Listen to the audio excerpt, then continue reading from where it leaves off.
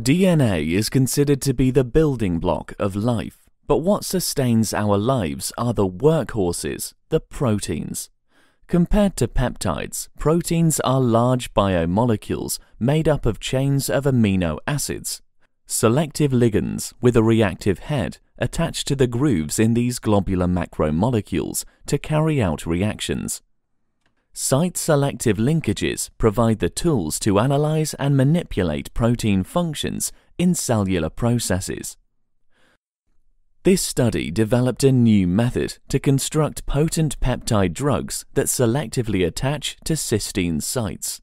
The high binding affinity and biocompatibility of peptides and the low abundance of cysteine in proteins make them ideal for studying activity-based protein profiling.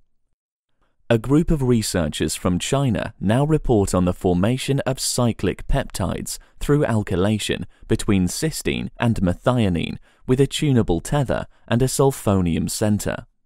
When the cyclic ligand with physiologically relevant groups recognizes a cysteine in the vicinity, it rapidly reacts to form a conjugate. Thus, the group achieved the dual goal of peptide stapling as well as protein modification for increased stability and cellular uptake.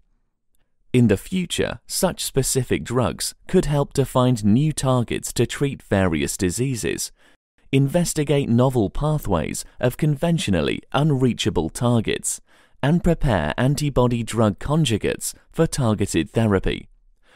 Uncovering the mechanisms that govern protein-protein interactions facilitates a better understanding of biological systems.